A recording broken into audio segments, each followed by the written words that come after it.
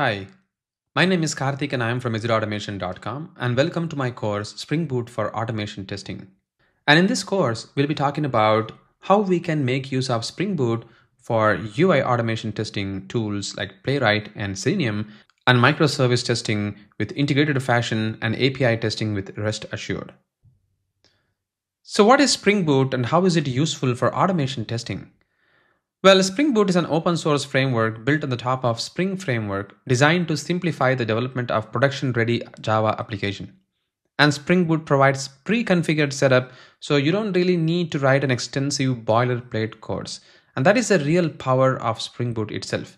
And in this entire course, we'll be talking more about the Spring Boot's features, something like these, and how we can use these features for our testing by making our testing more and more easier with the automation testing tools like Selenium and Playwright, and how we can run them in parallel execution, microservices testing, contract testing, and using it with test containers and stuff.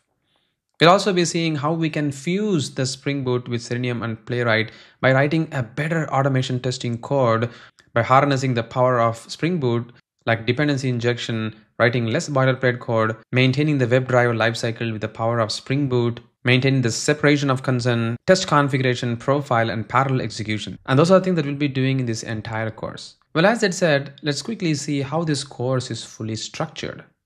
Well, this course, as you can see, will start with the basics of Spring Boot. So we will be covering the basics of Spring Boot, like what is dependency injection, what is Spring Bean, and how to work with the constructor dependency injection, field level dependency injection, and how we can make use of Java-based configuration and annotation-based configuration profiles, value injections, and stuff. And with all this power in place, we'll also be configuring our Selenium code with the Spring Boot framework. We'll be using the same exact concept with the Playwright testing tool so that we can harness the power of Spring Boot with Playwright automation testing tool.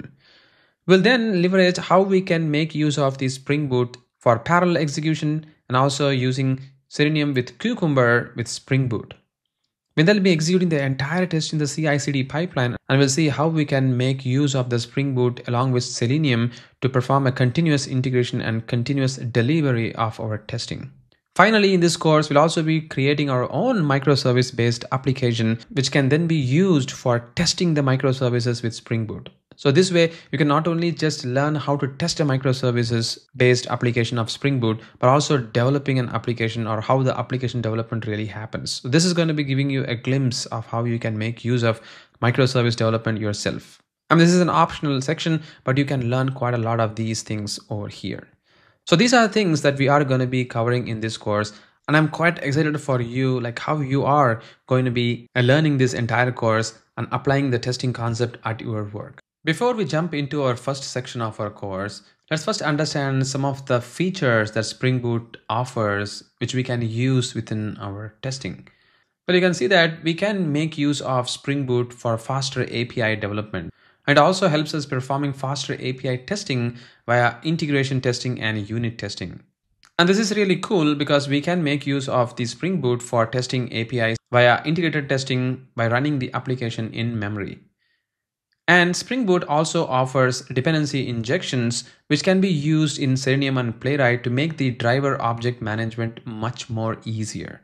And also Spring Boot has got integrated testing framework support like JUnit, and also we can extend it with TestNG much easier.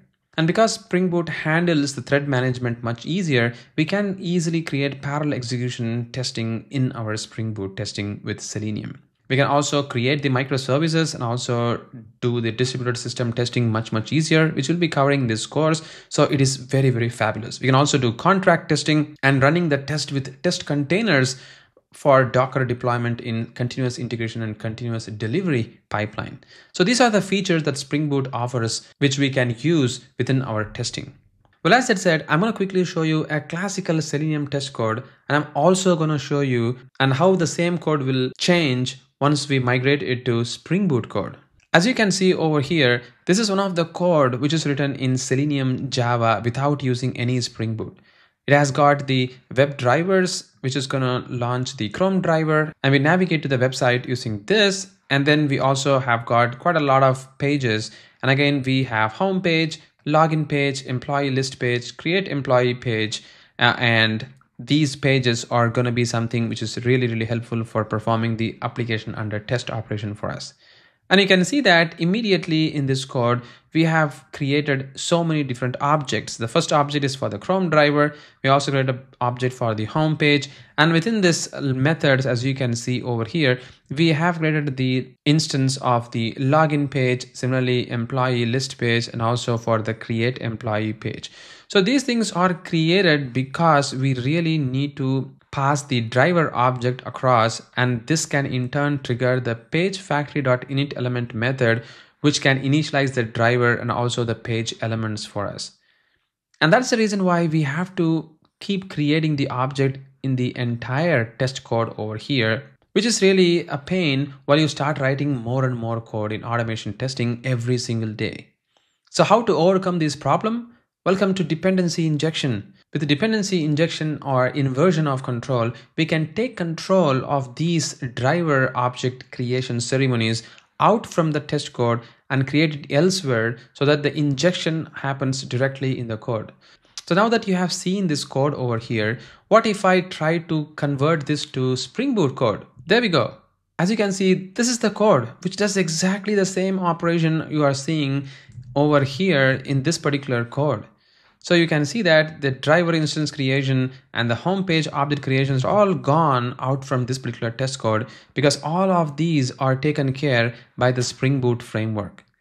And not only that, all the different boilerplate codes that we have written are gone away because of the dependency injection. And that's the reason why we call this a separation of concern, because now you can just focus on the testing part rather creating every single object for every single page and the web drivers. So this is the power of Spring Boot framework to use within automation testing. We can do the exact same kind of code not only for the Selenium but also for Playwright, because this code, as you are seeing over here, is for the Playwright testing, and the operation that you do are going to be pretty much exactly the same way. So we'll be discussing every single thing in this particular course, starting our first section of this course where we'll be talking about the basics of Spring Boot. So you'll be understanding the entire basics of Spring Boot in this particular course first, and then followed by that, we'll be starting to fuse the understanding of Spring Boot in Selenium as well as in Playwright automation testing tool. Thank you.